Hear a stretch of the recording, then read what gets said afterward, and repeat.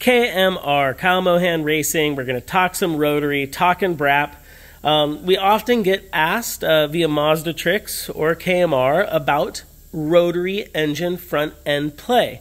That's the movement that the eccentric shaft has fore and aft after the motor has been built or properly assembled. And for reference, both rotary engines and piston engines will generally have some type of end play tolerance or shaft movement tolerance as the motor expands under heat and is used at load increases, decreases. If it's a manual car, clutch engagement, disengagement, drift cars, clutch kicking, drag cars, heavy loading.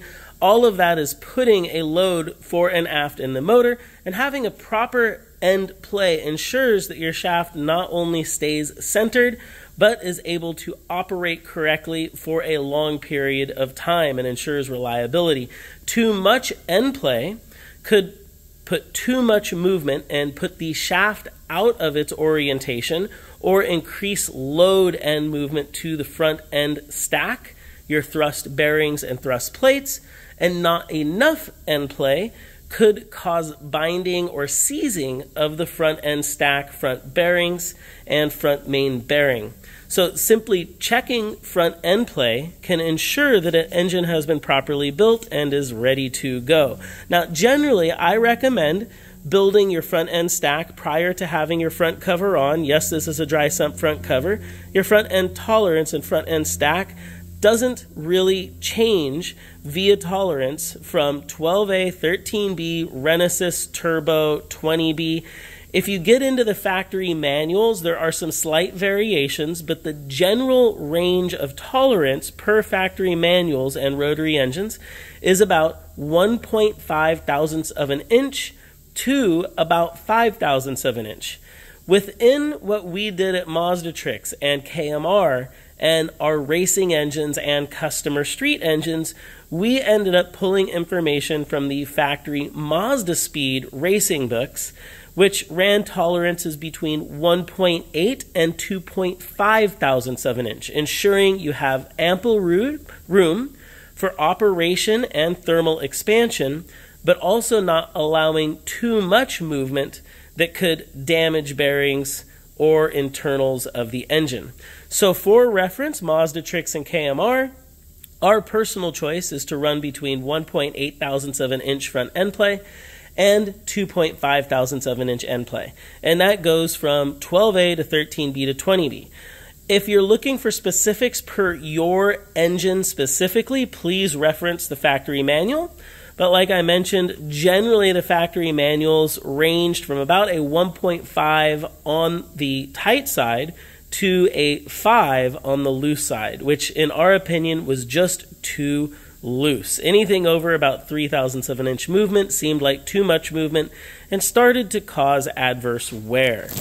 So a little bit of information there why you need front end play and why it's important. And now generally, like I said, I would build the stack, tighten up my front pulley before I have my front cover on, and take my dial indicator, magnetic base, get it tight down to the cast iron front because you're nice and magnetic, and then center up reasonably well on your front pulley bolt or nut. And you're basically looking for close to 2 thousandths of an inch. I already have checked this one. I know we're landing right about 2 thousandths of an inch. Sorry, I'm not quite on zero there. Let's zero up for the channel.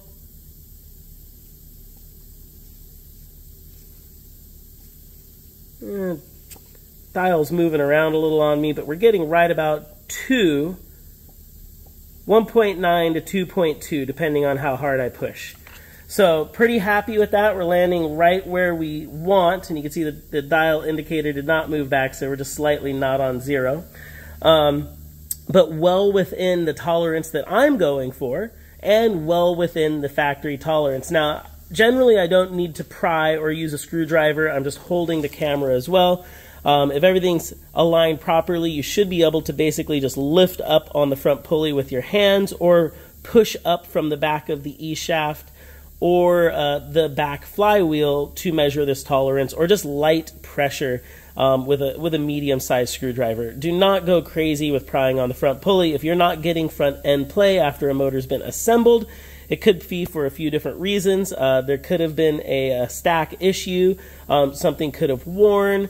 It could indicate multiple issues that need to be addressed, and obviously too much end play could mean that there's either something out of alignment, something not proper, or just needs to be changed. Mazda OEM adjusts the stack by a different spacer. So from Mazda Tricks or from KMR or from Mazda, basically your Mazda dealership, there is a spacer that comes in different thicknesses, and that spacer is how you adjust your front end stack end play. So if you do get into a situation where it's your only motor you have and you're coming up with a tolerance that does not meet the factory manual or what we recommend, then it would be wise to source one of those other spacers.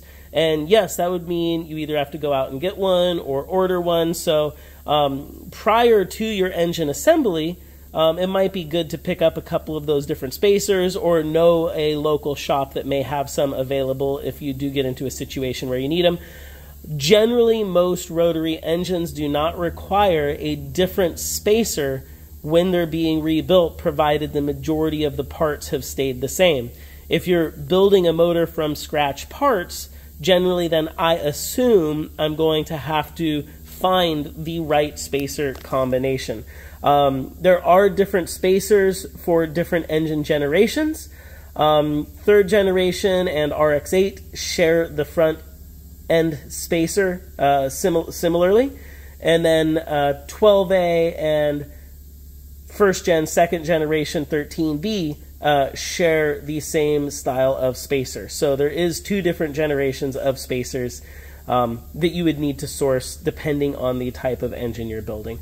So I hope that helps everybody out understanding not only the importance of front end play for proper operation and reliability of an engine, but also the importance of checking it before your engine's completely assembled, before you have your front cover on, so you can make the adjustment easily. And you always need to properly torque down your front pulley bolt or front pulley nut, main nut, to proper OEM specs to check this tolerance. It is not a non-torqued tolerance, it is a torqued tolerance, especially for the bigger multi-rotor engines like 3 rotors, 4 rotors, and more rotor plus, where you actually have to press the eccentric shaft together as well with proper torque tolerance. All right, so I think that's a wrap. I talked way too long about front end play. If anybody's got questions, let me know. We gave some specs that I like. We gave some book specs and a little bit of information about how to check it. So please, carry on. Keep brapping. I'm going to brap on out. I got to go do work.